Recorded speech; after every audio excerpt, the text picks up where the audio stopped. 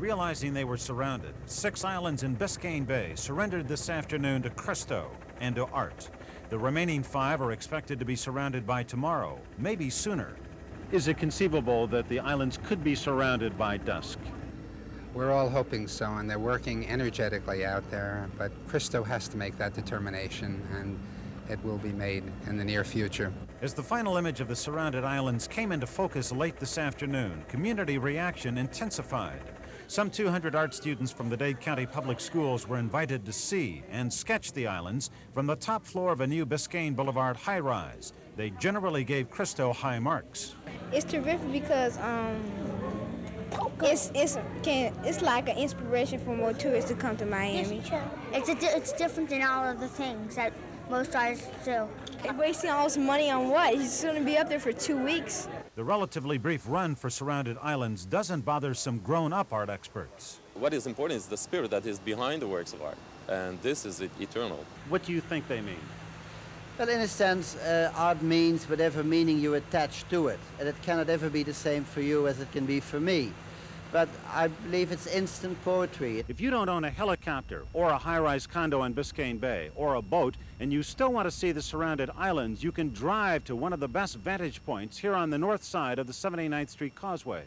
Other choice viewing spots include Morningside Park at Northeast 55th Street and Margaret Place Park at Northeast 20th Street. All 11 islands should be finished by tomorrow. Michael Putney, Channel 4 News. Pam, it is all over here but the shouting, and Christo and crew plan on doing plenty of that tonight. All 11 islands are surrounded, and they'll stay that way for the next 2 weeks. At exactly 1:22 this afternoon, Miami earned at least a footnote in art history, and Christo wrote a new chapter in his own unconventional artistic career.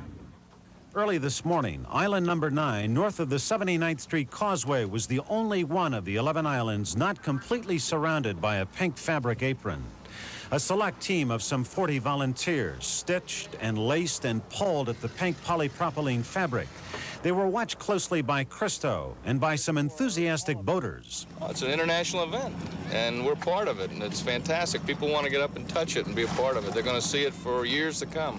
All these magnificent photographs of this, and it's really an engineering wonder. Christo is an international and well-known artist. He's terrific, and this is one of his best, I think. Almost everyone who turned out to watch the final unfurling seemed to like it, even if they couldn't say what it all means. I'm not too sure. I still can't get over about all the work that they've done. You know, for such a little time, they're going to have it up. Boat horns and cheers greeted the completion of the project. The boaters applauded, the workers on shore whooped, and even the normally reluctant artists turned talkative. It's like a marvelous garden for several miles, and we try to, keep in order. Now, the images obviously are very beautiful, and it is a floating garden. Is that its own meaning? It's a project different from the previous project I did, involved so powerful the physicality of the water, and constant motion. It's not static project. It's project with a lot of gentleness and some kind of furor of water and shadow, and it's very rewarding. So, after nearly 3 years and more than $3 million, Christo has finally succeeded in surrounding 11 islands in the bay.